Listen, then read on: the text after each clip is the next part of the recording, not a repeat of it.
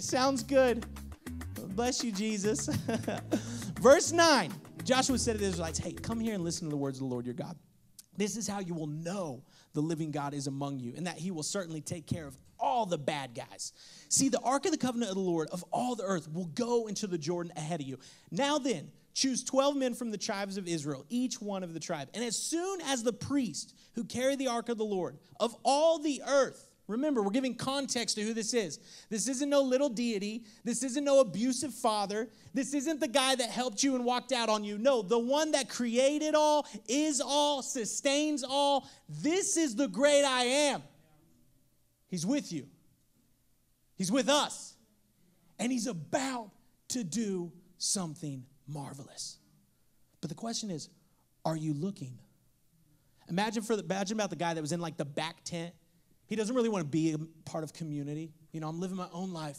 I'm out here hustling. And so he has like his tent out on the edge. And so he takes a nap because he's tired. And then he calls like, hey, everybody, we need to gather together because I got big news from God. But because he was living in isolation, he missed the instructions of abundant blessing. Some of us get mad at God because we're not being blessed. My question is, are you close enough to the camp to hear the instructions? Are you actually paying attention? Are you actually leaning in saying, okay, God, like what's next for our church and for me? Like not just for me and my little tent, but like for us as a community. Like the Bible wasn't written to an individual. It was written for a group of people. But a lot of times what we do is we go to the New Testament and we go, man, I just want to get this in my soul and live it out and become the fullness of who I can be. And listen, I admire that. I think that's great. But can I tell you, 90% of the Bible, you can't live out by yourself. You can't forgive somebody till you've been abused by somebody. You can't take care of the bitterness in your heart if there hasn't been a past. You can't be generous if there's no one to be generous to. And we have a lot of Christians that try to live in isolation and find fulfillment. But God says, no, you're a part of the body. You're not just the awkward pinky toe that was chopped off and thrown away. You're not going to thrive by yourself, but you have to be in community.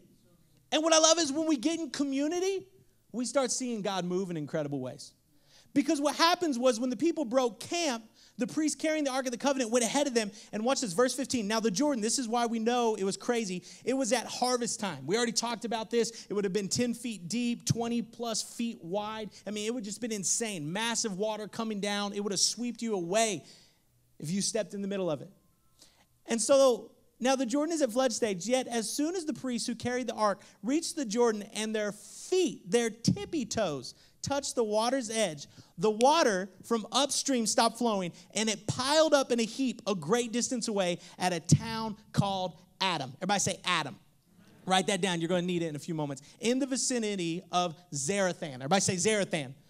While the water flowing down from the sea ended up going all the way back to the Dead Sea that was ahead of them. So the people crossed over opposite of Jericho. And the priests who carried the Ark of the Covenant, the Lord, stopped in the middle of the Jordan and stood on dry ground. Stood on a firm foundation. Where the water used to be, where it was muddy, where it was soaked, they were standing on dry ground.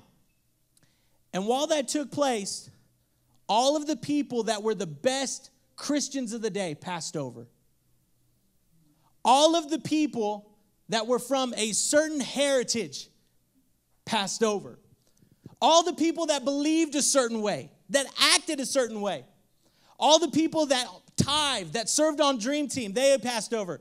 No, what does it say? It says all of Israel passed by until the whole nation had completed the crossing on dry ground. Let me say this. There's some of you that are a part of this church, and you're getting a blessing upon your life just because you're a part of this church. It's something called overflow. We love to sing about it. We love to pray for it. But a lot of times we don't understand it. That's why some of you, and I'm going to lean in as a friend today, but I'm going to pastor a little bit. Some of you are in some deep wretches of sin. And you think that the blessing that God is still giving you is because God's not that bothered by it. No, The reason you're getting the blessing is because this community is covering you. See, that's the thing about sheep. When they're chilling with the shepherd in the flock, they may be a little messed up, but if they're in the middle of the flock, they're still protected from the wolves that are around. But the problem is when you step out of community, you get the fulfillment of what you do. So some of you need to start saying thank you more to the people around you. Thank you for praying for me, because I don't pray for myself. Thank you for reading the Bible, because I don't read it, but I always come to you and talk about it. Some of you need to just say thank you. Buy him a coffee. Do something. Because when you're in community, there will be a natural overflow of blessing. But what's amazing about that is when you go, wait a second, I don't just want to be a bystander anymore. I don't just want to attend, but I want to participate. You go from receiving the overflow to being a conduit, a passage point for the overflow. Think about that. You go from just receiving in life to now being abundantly generous in life. And so Joshua goes on this radical journey of seeing delivery and breakthrough take place. Now, for all of us today, I really want to give some modern context to this story, because if you're like me, you've been in Sunday school, you've heard the sermons, like we've gone through this 1,000 times. I know they walk across the Jordan, so great, they get to Jericho, they walk around Jericho, but I just want to pause for a moment and give some context to what's happening. But before I do that, let me ask you this question. How are you when it comes to keeping promises? Like on a scale of 1 to 5, where are you at in keeping promises? Like you don't have to put them up and maybe show me. If you're like a 2, a 5, okay, some of you are 3. Some of you are honest, a big 0. I appreciate your honesty. You're like, don't ask me to do anything, all right? I appreciate that. I didn't point you out. That wasn't you, Mama. I was just saying in general. Woo, put them down. So I really try to keep my promises. Like I really do. But I'm not perfect at all. Like I don't claim to be that. But what's funny is in this season, I'm learning to keep promises and do what I say like no other. And the reason why is because Zion the lion is watching. My 2-year-old son, who's turning 3 this week, by the way, shout out, we're going to Disney on Ice. Let's go. So excited. So he's super smart and aware, and he knows what daddy is saying, but he also knows what daddy is doing. So, like, he'll ask me questions all the time, and he'll be like, do you promise? I'm like, I promise. Cutest thing, you know? Well, and my boy loves cookies. We go by Publix. He's like, cookie? And I'm like, yeah, we should go get free cookies. Like, I literally go to Publix just to get free cookies. And the one in Miami Gardens, they treat me like Zion, so I get a free cookie, too. I love it. It's a blessing. It's just an anointing on my life, guys. You tithe, you can get free cookies in your life, okay? So anyways, so the other day, though, we're at the park, and something that Zion likes to do is cook food. I married Jacqueline, something you don't know about Pastor Doug, who's a part of this community, him and Susan, the missionaries. They're half Italian, half Romanian, so, like, food is just flowing in our house. Like, come on, somebody. So we, like, are teaching Zion to cook right now. He loves it. And one of his favorite things in the world we don't cook, but actually Checkers gives us, and that's French fries. So he loves fries.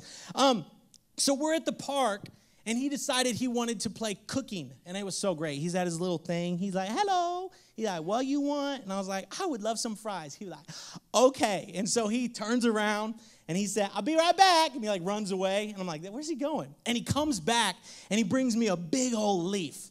And it's got mud in it, a little bit of a bug. And he's like, here you go, fries. And I was like, oh, thank you. I was like, you know, pretending to eat it. I was like, oh, this is so good. Thank you. You're a great cook. And he's like, no. And I was like, what? No, this is a good fry. He's like, no, you eat for real. I was like, Daddy is eating. No, you eat for real. I was like, okay, son. No, I'm just kidding. I didn't eat that. We had a lesson right there. We do not eat leaves in this house. Showing up to elementary school, got some bugs and sticks out of your mouth. We don't look good as a unit then, you know? So, like, I had to tell him, I was like, no, we're pretending. Like, Daddy is eating it, but he's, like, eating it like this, you know? Like, there it is. And he was like, okay, you liar. You know, like he didn't believe it. And what I think happens is most people believe God is like me eating the fake French fries. Like, listen, God, you said you're going to promise me this. You're going to do it. And then we get it, and it's like, do you know what you're doing? And it's like God's eating the fake leaf. He's like, I said I'd bless your finances. Mwah, mwah, look at that. And you're like, I guess you kind of did, but okay. Like, I'm glad I got a paycheck this month, but rent's due every month, God. You know?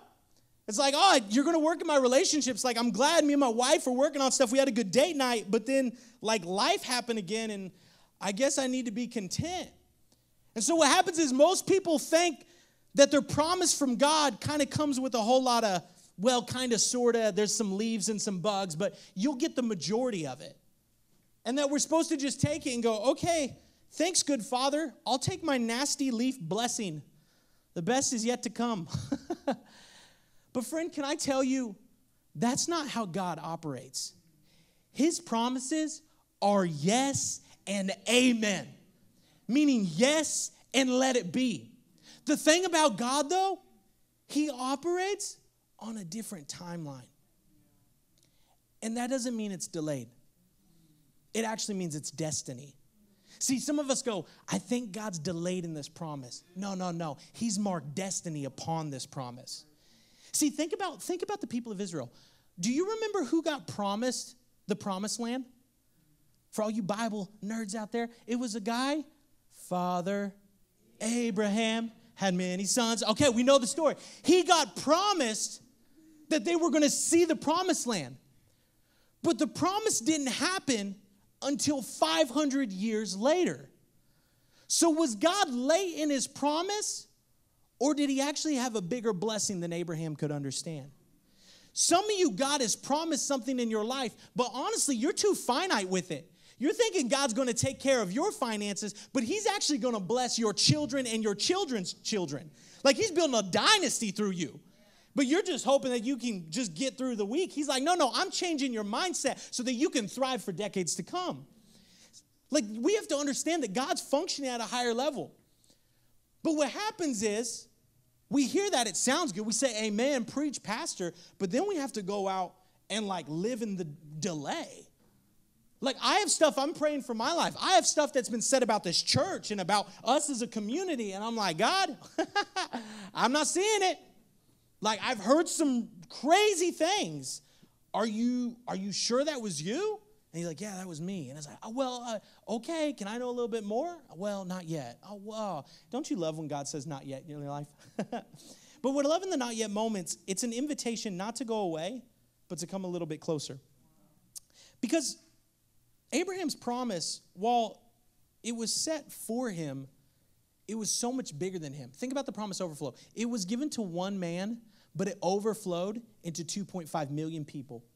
And then became the inheritance of Christ that we still have today.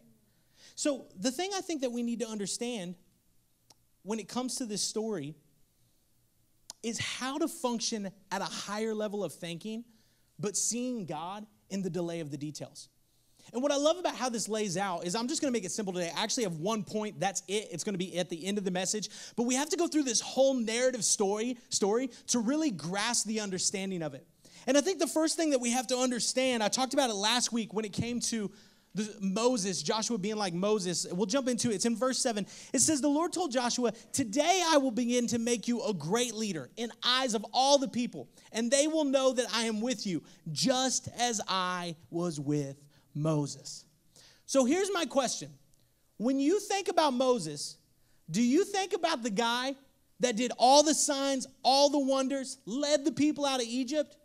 Or do you think about the guy that died in the wilderness because he couldn't keep it up? Because how you think about Moses is also how you think about you. When you look at your life, do you see the possibilities or do you see your deficiencies? When you look at your future, do you think the best is yet to come or I'm just a bum? How do you process your life? For many of us, we live in the mindset of a gap. See, the gap versus gain mindset, it's so incredible. If you want a great book, you can read Gap versus Gain by Dr. Benjamin Hardy. But it works like this. All of us have dreams, passions, and admirations in our life. And we aspire to move to something great. But the problem about the goal in front of you is you never fully arrive to it because it's like the sunset. It's calling you forward into something beautiful, but you're never able to grasp it. And when you're constantly looking ahead at where you need to go, all you begin to see over time is how far you need to make it and how short you're coming up.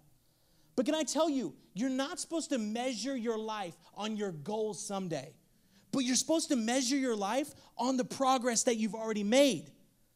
Because what happens is when you measure off some someday reality, you're measuring off of something that's ethereal. You can't judge it, you can't think about it, you can't process it and weigh it. All it can do is make you emotionally feel something. And while it's good to encourage us forward, we need to look back and go, wow, look how far I've come. Some of you are so upset because you're still addicted to the bottle every night. Well, let me encourage you. You used to be addicted day and night. You're halfway there. Some of you talking to the burning bush every weekend. And I ain't talking about Moses. But let me encourage you. You ain't lighting up on 95 anymore. You're making progress.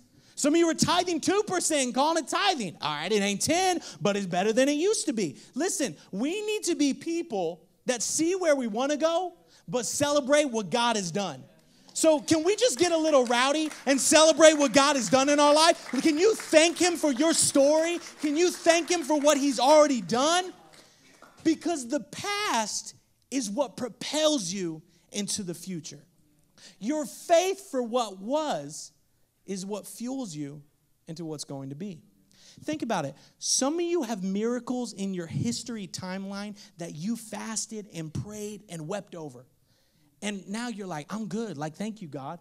But God, remember, he's not limited in a timeline, meaning he is everywhere all at once, past, present, and future, meaning he's still working and providing the miracle even though you already forgot about it. Like, you're looking at your past, you're like, God, I'm good, thanks for doing that. And he's like, no, I'm still here holding it because I care about you. I'm still here taking care of that depression that you got over because I love you. I'm still here holding that anxiety, that broken relationship so that you can move on. Go on, my son, be free, carry this no more because your daddy has it. See, the reason it doesn't go with you is because he took it with him. Man, I am preaching better than you saying amen right now. Okay, listen, because you got to get this. The trauma that doesn't live with you today is because it's on the cross of Calvary and has been buried in the ground. And it's because Jesus poured out his blood. He gave his life. He's still holding it. And the same Jesus that did that is the same Jesus in this moment right now with Joshua saying, let's step out into the middle of the chaos. Here's my question. What's the chaos in your life? What's the thing keeping you up at night? You're like, I pray to God he never asked me to go there. Don't ever ask me to talk to Patricia, Lord. I will punch her in the face. Don't ever ask me to build a relationship with Kevin or start that business. God, I can't do it. Don't ever ask me to deal with these skeletons. I don't like them. I'd rather just buy a bigger closet and throw the rest of them in there. I don't want to mess with it. But God's saying, no. That's exactly where I want you to go. See, think about this. This is the funniest thing. Okay, so God promised Abraham the promised land. And in all of his great wisdom, in all of his might, all of his power, Joshua steps into authority and he waits until the worst time in the entire world for the miracle to happen. And he goes, okay, Joshua, you excited to lead? He's like, I sure am, God. I'm 80 years old now. I've been waiting for 40 years. Moses just died. And okay, here we go. What do you want to do first? He's like, I want you to go into the middle of the chaos right now. And he's like, oh, God, it's harvest season. That means this is not a good time. So how about we try again later? He's like, no. It's the perfect time for me to display my glory. God, it's not convenient because I can't do anything to help. Exactly. It's the perfect time to display my glory. God, it doesn't make sense because everything's crazy. I got crazy with a side of crazy, and I'm a little crazy. It's the perfect time for me to display my glory. Listen, I haven't been on this planet too long, but I've gone through enough in my life that when crazy begins to break out, I just know God's about to do something. Like, I just know that when I feel the pressures of every day coming in, that it's in that moment, God's probably about to move. Like me and Jacqueline, we literally talk about this all the time. We'll begin to feel the pressure in our home. Stuff begins to go sideways, and we look at each other, and we're like, God's about to do something. And can I tell you, every single time, he has done it and come through. God is calling you to step into the chaos. He's calling you to go to the edge. But the question is, are you going to put your tiptoe in the water? Because he told the priest, listen, I need you to pick up the Ark of the Covenant. I need you to carry it into the Jordan River. And when you do, it will make a miracle, but only when you get in. Can you just imagine for a second what it was like for the priest? They're picking up the Ark of the Covenant, weighing 300 pounds. They're walking into the roaring Jordan River. There's 2.5 million people just watching them. They're like, they're about to die. Look at that. They're going to die with the presence of God. Okay, okay. And they're walking in, and they're like, hey, okay, here we go. God's going to come through, okay. You did sacrifice that lamb, yes, last night. In case we go to hell, like we're covered. Okay, good. We did do that. Okay, here we go. What? Oh, I knew it happened. Like parts all of a sudden, like, oh, we good. We out here. God's faithful. Don't you love how we do that? We step out terrified. The miracle happens. Like, I knew it. I was fasting. I was praying. Like, I'm the pastor now of my life. You know, like we get all this courage. But can I tell you, you don't have to be insecure in the chaos. You can be secure even when you're afraid. That's part of stepping out. It's not when God calls you to something, you're like, oh, I'm not scared anymore. Must be God. No, you go, I'm terrified out of my mind. And God's like, come on. Some of you are thinking about starting a business, and you're like, well, when I'm brave enough to leave my 9 to 5, then I will. Listen, no, you won't get brave enough. You'll get brave enough in the breakthrough, but God already spoke it. And if he gave you vision for it, like last week, he gives you provision for it. That's what he does. So he calls him out into the chaos. But here's the thing I need you to see. Your life is like this Coke can. It's great. It's fantastic. And God has so much inside of you. And what happens is when God begins to speak to you, he begins to shake you up a little bit. He begins to have it where you're like, I can't be here anymore. I got to move. I got to do something. You begin to get a little hungry. And then you get around people like Pastor Gary begin to encourage you. And you're like, whoa, Pastor Gary with that flower shirt, speaking words of faith over my life. Come on, somebody. And he begins to have that happen. And then you get around people like Damien that just make you feel good about yourself. I've never had someone encourage me about my buck teeth like Damien before. I felt so loved. He talked to me about my gap, and I was like, man, that's good. Like, gap versus game right here. Like, I felt so good. I'm telling you. Now, obviously, I'm being silly, but God begins to speak to you. You feel this encouragement, and God's like, all right, you ready? You're like, God, I'm ready. Let's do this. There's so much inside of me. And he's like, okay, I'm calling you to do this. And you go, I'm good. Like, I'm good. And then he comes back and he's like, all right, listen, I've encouraged you. You've been praying. You've been fasting. I know what you want. You've been talking. Like, we go. Let's do it. Let's do it. This is your time. I'm good. Can I tell you something? The can has all the potential to blow up. But if it isn't cracked open, ain't nothing going to happen. Some of you are sitting with all the potential, with the Spirit of God shaking you up, calling you to greatness, but you will not open yourself up to what he's calling you to do. So what's going to happen is you're going to sit on the edge your whole life and watch people live out the very thing you were called to do. May we be a people that's open to God. May we be a people that say, I'm going to step into the chaos when it doesn't make sense. And may we be willing to experience what he has. Because what happens is the moment we do that and we carry the presence of God, everything begins to change in our situation. Chad, you can go ahead and head up here. So the priests went into the Jordan River, okay? And they're carrying the Ark of the God. And the Ark represented the presence of God. Here's my question again for all of us today. What are you carrying around in your life? Because what you're carrying is defining you. Are you carrying your shame from the past? Are you carrying your anger? Are you carrying your doubt? Or are you carrying the Spirit of Jesus? The ark literally was a representation of Jesus Christ, his presence, leading the people of God. But here's what I want you to see. The moment the presence of God stepped into the Jordan, everything changed. And it didn't just change in a historical context. It changed in a spiritual context too. Let me teach you real quick. When you go to the Bible, we need to make sure that when we read the Bible, we're not reading it as 21st century Western people. But we need to read it in the Jewish context it was written. And when the people of the Jewish heritage would read the Bible, they didn't just see historically what happened, but there was what they called a mysticism that was under the text. We know that today as the Holy Spirit speaking through the text. So what I want to do is read in verse 15, and I want to show you what happens when they walk into the Jordan. It was the harvest season. The Jordan was overflowing its banks. But as soon as the feet of the priests who were carrying the ark touched the water at the river's edge, the water above the point began backing up a great distance, away at a town called Adam, which is near Zarethan. And the water below that point flowed into the Dead Sea until the riverbed was dry. And then all the people crossed over near the town of Jericho. It's so good, Lord. Help me to teach it. So the people had a water miracle before. Remember, walked into the Red Sea. It was parted completely, wall on both sides.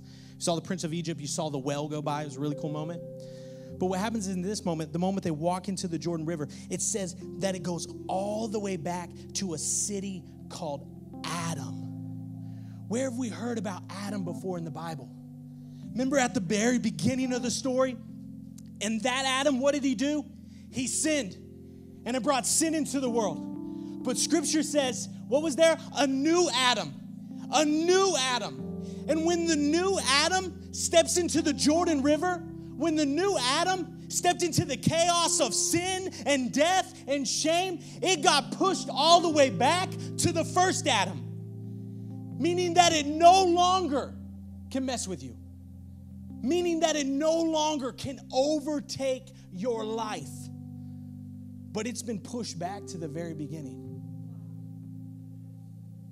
And why did this take place? It's because of the second town called Zarethan, which means piercing. Because he was pierced for our transgressions.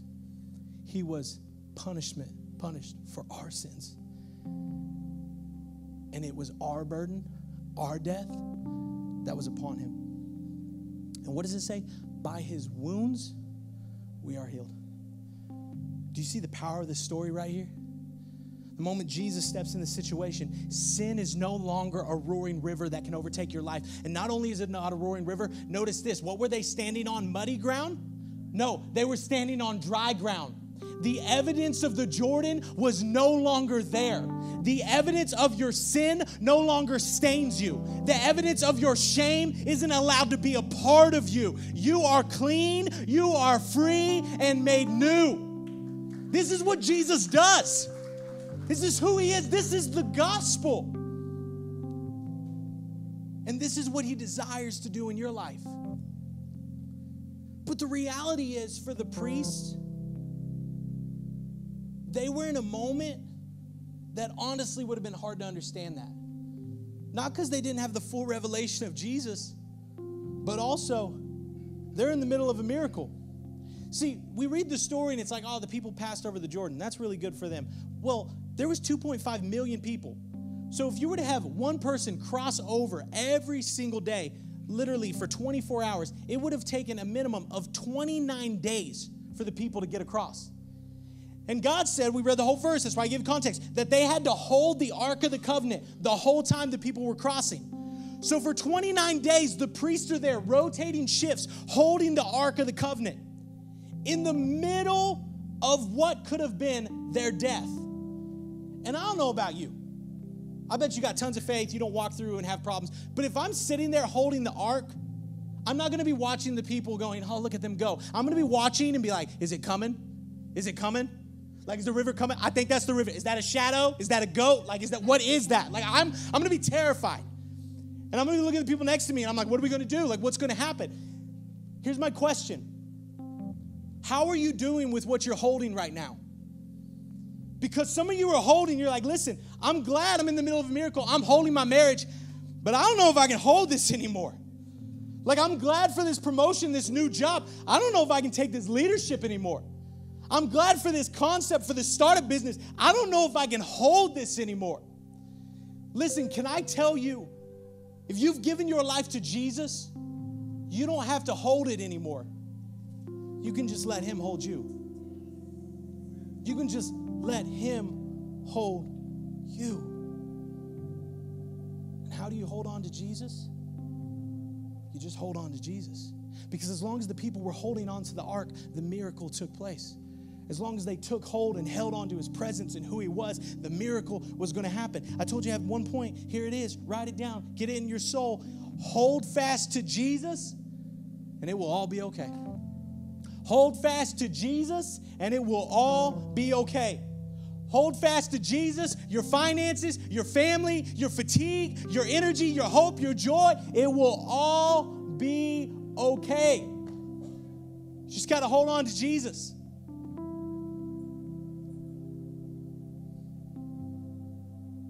But sometimes holding on to Jesus is hard because it costs something.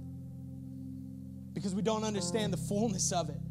Because we begin to wonder, how is God working in this finite situation? But can I tell you, when you seek first the kingdom of God, all things will be added for you. When you seek first holding on to him and getting close to him, everything else gets taken care of. But can I tell you, this is what a lot of Western people do. They go, okay, hold on to the presence. I better read more, study more, pray more, fast more, do.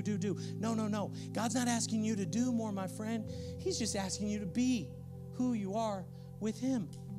He just wants to spend time with you. He just wants to talk to you. Well, I don't know the Bible enough to know Jesus. Don't worry about it. He made you. He'll show you who he is. All you got to do is invite him to be a part of your day. Wake up in the morning, have coffee. Hey, God, I'm drinking coffee. What do you want to do?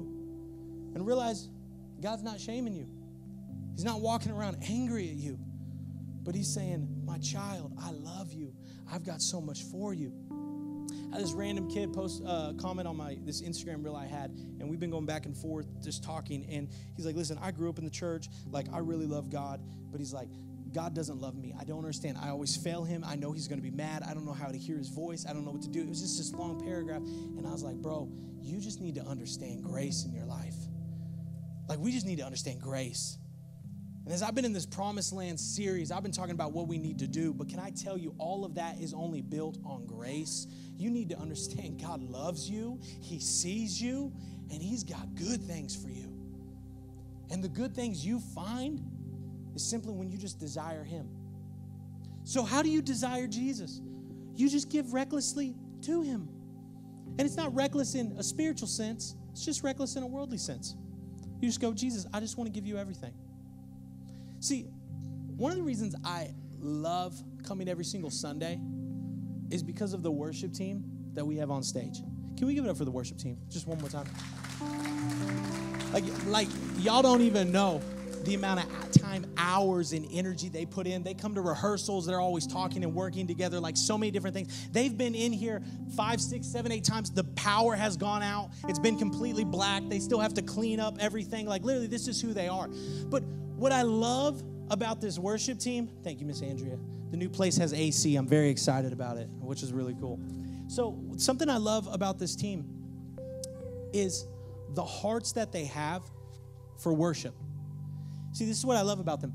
They have hearts that love Jesus. And they just want you to experience Jesus. Like, they're not worried about the show. They're not worried about the voices, the sound. Obviously, we want to look good. Like, we work on that. We want to sound good. Yeah, but they just love Jesus. And when I first moved to Miami, I had some people come and talk to me, and they were like, listen, they were like, if you want a really good worship team, what you need to do is pay your musicians. Because, like, you'll have some of the best people. They'll be coming out of the woodwork. Like, they'll be showing up. Like, it's going to be good. And I was like, listen, my friend, I appreciate what you're saying, but I don't want broken vessels on stage. I want people that got a heart. I want people that are fasting and praying for the community. I want people that are doing whatever it takes. I want people that are stepping out, saying, I got to be a part. So when I come on Sundays, I love seeing this team because they're setting the example. They're saying this is what it looks like to magnify and glorify the Lord in unseen spaces so that he can be known in seen spaces. And I also love it because every single Sunday, I get to see Chad do what Chad does. And if you don't know Pastor Chad, He's just like the bubbly guy with a beard that walks on his tiptoes. Like, great guy. But the thing about Chad is Chad from the beginning of his life has been desperate for Jesus. Now, being my brother-in-law, we get to do life together. I know his story. But what's so amazing is before he came to Collab, he was working in the engineer world. He's building power lines and helping us get light bulbs, and hurricanes would happen. He shows up with a team, but he wasn't just doing it. He was leading massive amounts of teams, 40, 60 full unit teams of people all around the nation. And he was on pace to be the youngest executive in his company, making good money, having a comfortable life, having the American dream. But he said, God, I don't want my dream unless it's your dream. So he said, I'm going to begin to embrace the Jordan River of my life and go, where do you want me to go? What do you want me to do? And then he went on this radical journey of God calling him here to Collab.Church, leaving North Carolina, Elevation Church, his job and everything. And then he showed up here, and his job became portable. He was working in his apartment, 9 to 5. He's doing that. And then on the weekends, he's doing all this time. He's getting the team ready. He's serving.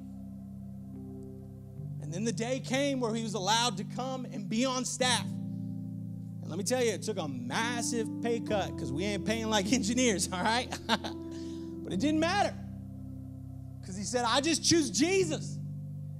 And I just want to be where he's at.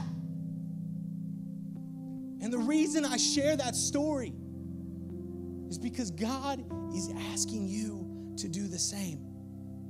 Not for you to quit your job and join the staff of Collab.Church, but for you to quit living at a lesser life than you were called to. When we get desperate for Jesus, all things become added to us. When we just say, I want your presence and nothing more, I just want to hold on to you, I just want to be with you, everything changes. And church, where we're going is going to require that. There's moments that's going to feel like the Jordan River where we're in the middle wondering, is this going to work out? Is God going to do this? It's going to feel like that in your personal life. But can I tell you, if you will just hold on to the presence of Jesus, he'll come through every single time. I was sitting back there with Miss Heisen before service. Love you. She's always so encouraging before I get up there. She's like, I'm always praying for you. I was like, thank God I need it. And if you've been on this journey with Collab.Church, it's so beautiful in all its facets. Me and Jacqueline moved here in 2019, started Collab on Zoom with no one, and then went on this radical journey of mergers and collaboration and so many God moments.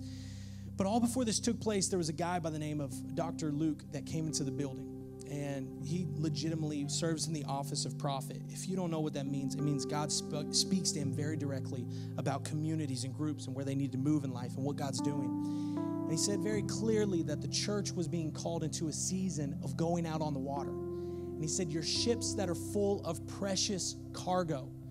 And he said, you're going to meet at one location for one moment, but then you're going to meet at another, and you're going to be in transition. And he said, and in this transition, I'm going to begin to give new structure, new organization. I'm going to give you a heart for evangelism. I'm going to give you a heart for the lost. But then he said this. He said, and what's going to happen, there's going to be a new day when fresh blood is going to come into this house. It's not going to be sheep that were mad at their church, but it's going to be people that don't know who Jesus is, giving their life to Jesus and being transformed. And he said, and when all that is taking place, one day you'll find a physical building.